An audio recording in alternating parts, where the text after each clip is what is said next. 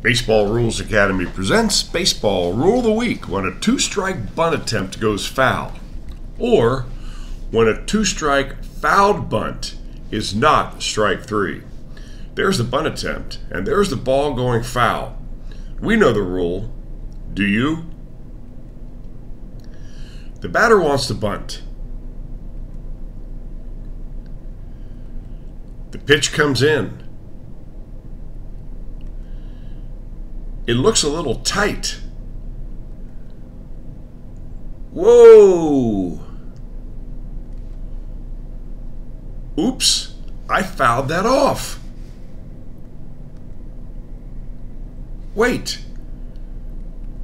did I just strike out? What's the rule here?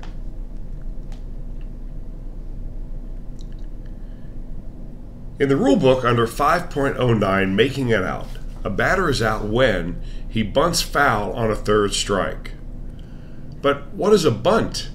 A bunt is a batted ball not swung at, but intentionally met with the bat and tapped slowly within the infield. So the question is, was this bunt intentional? Somebody thinks so.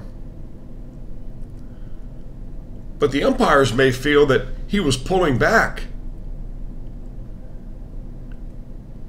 Eventually, the umpires decide it's foul ball, but it's not foul ball strike three. So the batter gets another chance.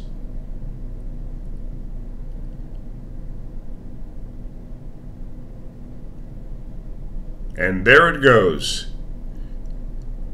A home run. Take my advice.